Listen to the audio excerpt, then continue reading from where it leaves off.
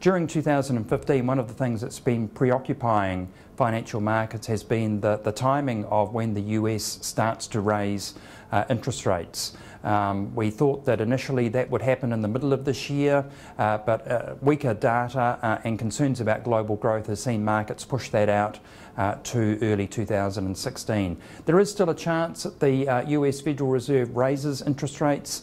this year, but to see that we would need to see stronger growth in the economy and continuing signs of stabilisation out of China. Concerns, though, that global interest rates will head sharply higher need to be offset by the fact that when the Fed starts to raise rates, they will only raise them very gradually, but also the ECB, the European Central Bank and the Bank of Japan